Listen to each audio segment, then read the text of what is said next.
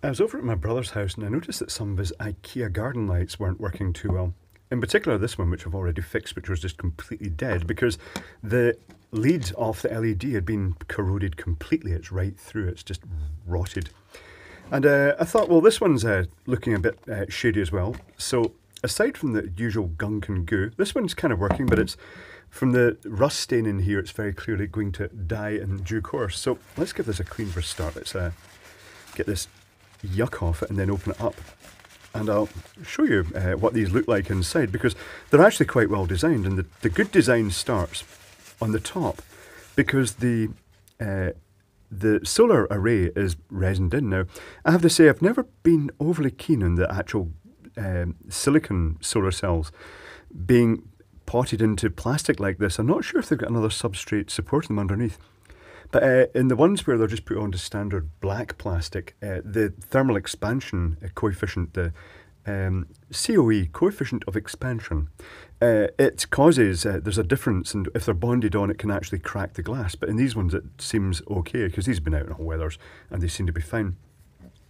This bit I'll get out of the way. I'll give that a wash later. It's horrible. Oh, I shouldn't have sniffed it. That's horrible. So, opening it up, requires a small screwdriver bit. Let's use that dinky little bit. I'm not sure if that switch is even good. No, the switch is very crunchy. No, it's not very good. So let's open it up by taking the two screws that hold it together out. And this is where it's actually quite a tight fit. And that's good. It's been quite well designed.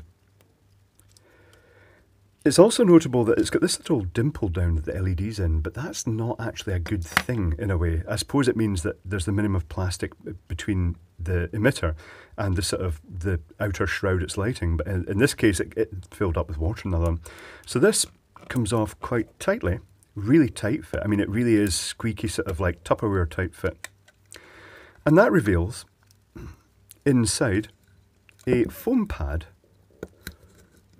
holding a IKEA rechargeable nickel metal hydride cell in. So let's whip that out.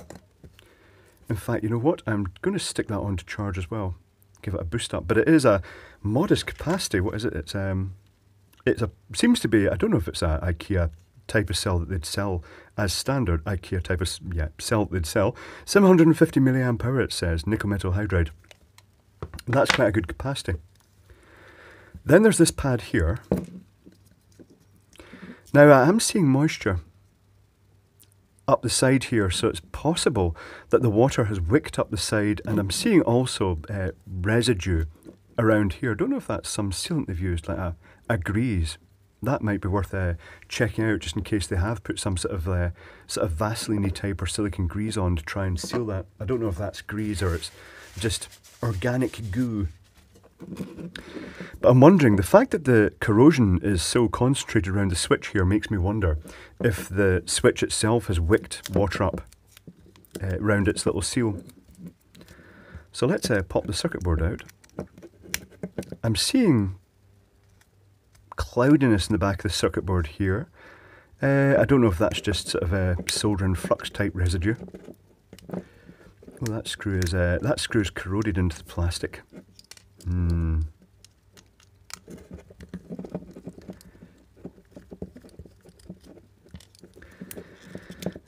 out it comes. So it's got this little sort of silicone rubber seal over the switch. The switch is just corroded to bits. Now, this is such a common thing in solar lights. It's a real pain in the butt because, yeah, that's really wet around there.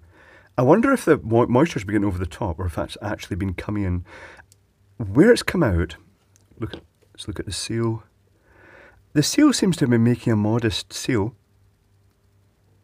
but there is moisture at the top here. I wonder if if it's been wicking under the seal there. Now, one of the disadvantages of all solar lights being completely sealed is that this void in here, as the sun hits it, it warms up and the air inside it expands, so it'll find its way out any crevice whatsoever. And then at night time it goes really cold, and then that air contracts again and that pulls in moisture. So it's a continuous pumping action on a sort of daily cycle, and that can bring water in. I see some corrosion around the top of the LED. I'm possibly going to do what I did with the other one and just remove the switch, bypass it, and then actually mount a new LED in, but mount it straight onto the circuit board. Because the other one, it's the fact that the water had gone down into this recess here and filled up, and it meant that the LED was kind of captive in the water, so I'm also going to give that a good clean. So let's start this. I'm going to grab some solder.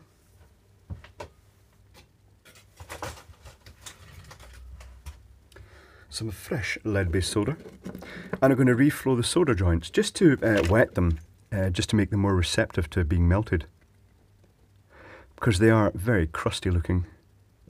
In fact, so crusty looking they're not even really wanting to take new solder at all. That's not a good start, is it? It is the curse. I mean, I have to say, these IKEA lights seem to be quite well designed in this regard, but it's really hard to make something suitably infallible that, you know, just can't fail. So I'm going to reflow this solder on the LED as well. Yeah, the solder is just not really, it's not happy. Let's see if we can wiggle that LED out. The circuitry is not the normal circuitry in these.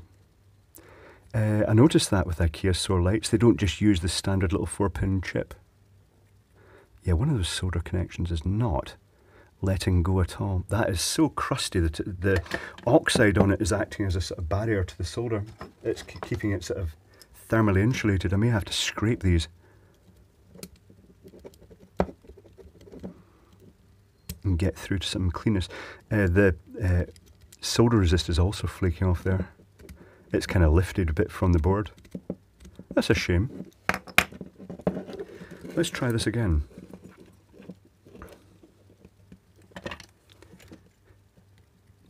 As I say, the IKEA stuff is pretty well designed. But they're using a different chip. The chip they're using in this one is an SWLB, it's marked. I'm not sure what that is. I've not actually looked for it yet, but will do. Is this going to come out? Yes, it's come out. Good. And I'll clear that off afterwards. The pad doesn't look shiny where that's come out. That's a bit disappointing. Let's see if we can get the switch off. I would try desoldering some of the pads, but maybe I'll just try that technique where you just move between them quickly.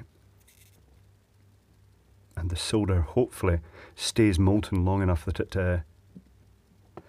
it's not working either. This is not an easy task. Oop. Quick application of the soldering iron to my hand. Oh, I think it's coming, I think it's coming, I think it's coming out. Yeah, these solder joints are not melting. Ow! Because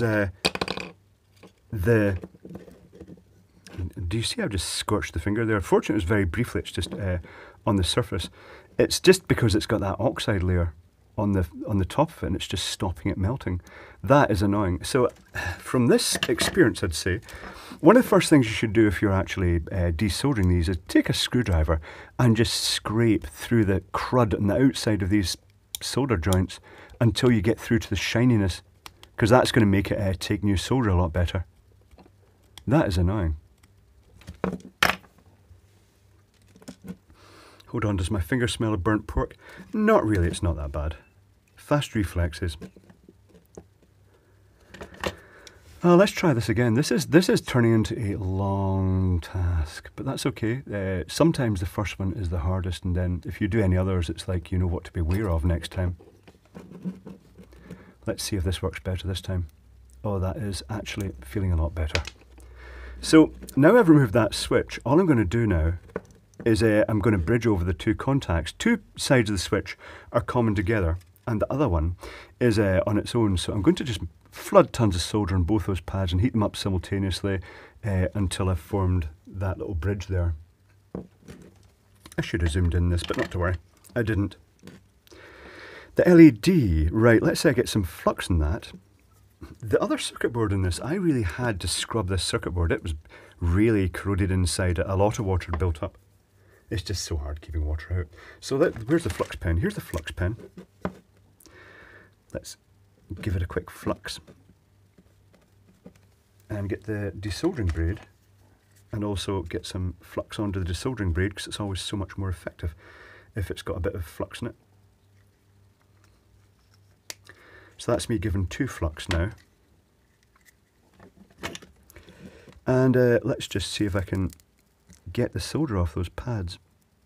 See if it's going to be receptive to being desoldered. That one's not so receptive to being soldered, but that's alright. That's better. Right. And a new LED, I did note the polarity. The negative was on the outside. The printed circuit board has the flat showing the LED on that side. So let's get that on there. And solder one of those connections while holding the LED in. With my finger around the back, it's right up next to the edge of the circuit board, which makes it just that little bit trickier, but that's okay. I'll just tack it, first of all.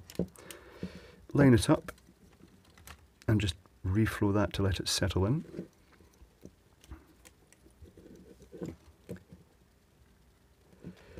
Then get some solder on that pad, a wee bit congested in that area, that's alright. That looks pretty good. Okay, so theoretically, if that battery's got a charge in it, which I think it has, snips.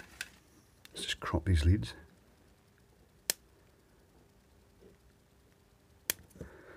Then theoretically this should work, but it's so sensitive to light, maybe that's why they used that chip themselves, that it may take major league, it might not be possible to black it out to make it light. Hold on, I'm just going to have to take it under here. No, it's not lighting, but that's just because it really is so sensitive to light coming in from any side in this that I had to take it in a dark room, the other one, to actually make it light. But everything looks pretty good. The solder blob is in place. That should be it. I'm just going to validate this. I'm actually going to go and check. Well, I'll tell you what, let's use that other battery that we know has got a charge in it. Oh, that's better. It's lighting continually now. That's not necessarily a good thing, is it? I wonder if that means the circuitry has suffered damage. That's a bit disappointing, isn't it? Ah. Okay. Right, anything really obvious in the circuit board? Have I bridged something out with solder, or is it just that something... The chip here looks crusty. I'm going to give this circuit board a clean up. I'll be back in a moment. And that's it back in action. It was just needing cleaned. All I did to clean the back was I used methylated spirits. You could use isopropyl or rubbing alcohol. And I used a toothbrush that I keep dedicated to cleaning printed circuit boards. And I just gave it a good scrub in all directions. And it's cleaned it up very nicely. And then just sloshed a bit more over it to wash off the residue. The one bit that didn't really come off easy is the well-entrenched corroded stain from the rust. So that's it, ready to go back into the light, which I've also cleaned. And also, on the basis of success, I cleaned that up. I gave this a clean anyway. So, yeah, that's a good result. I shall put these back together for Ralph and then go and install them in his garden again. One other thing I did was, you may not see this. Oh, you can see it because you can see the shininess. Because there's now a hole there where the switch was, I've put a bit of clear waterproof tape over it. The sort of, what they call, this is called all-weather clear tape, or clear all-weather tape. I bought this on eBay, I'm pretty sure. I don't know if there's a specific model number that says 3M inside, but whether it's real or not, I don't know. But it's a heavy-duty tape that's used for repairing glazing or joining polytunnel rips and stuff like that. It's very good. It seems very weather resilient. It's the same stuff that I put over the solar cells where they've not sealed as well as this one is. Now you might be tempted to fill up a hole like this with silicon glazing sealant, the sort of clear silicon you get. Keep in mind that if the silicon smells of vinegar, then it's liberating acid, and that's not good for the electronics. That can in itself cause corrosion. But you get the non-acid curing stuff. If you hear rumbling noise in the background, my neighbour has a little construction project going on in his garden. He's always gardening. But yeah, that's it sealed up. I'll also take some tape over and seal the other one up that I've removed the switch from here. And yeah, put them back in Ralph's garden, then check out others to see if they need the same sort of treatment. So it's a shame that they let watering like this, but it's just what happens with solar garden lights. Now the question is, do I put some Vaseline or silicone grease round that? Is that going to make a difference? I might give that a go and see what sort of effect it has. But yeah, good result. That's more or less back up in action then.